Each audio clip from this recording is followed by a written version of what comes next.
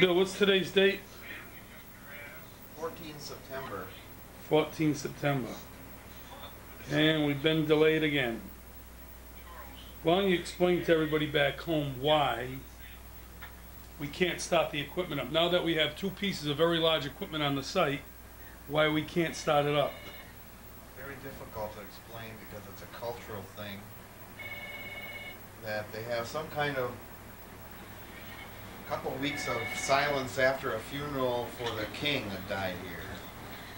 And then they have, when I say silence, I mean no playing music or anything like that.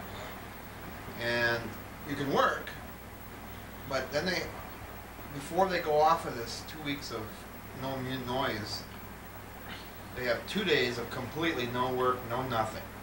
You can't even run any equipment or anything. So that's today and tomorrow, and then after that it's like, I think anything goes.